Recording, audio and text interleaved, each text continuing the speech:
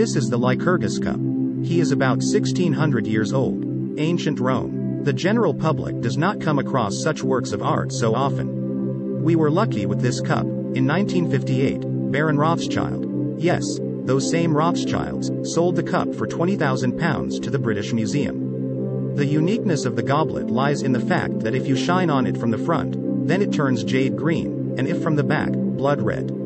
This extraordinary result is achieved by using tiny particles of colloidal gold and silver in the glass, at a ratio of 3:1. On the walls of the goblet, the death of the Thracian king Lycurgus is depicted, who was entangled and strangled by vines for insulting the god of wine Dionysus.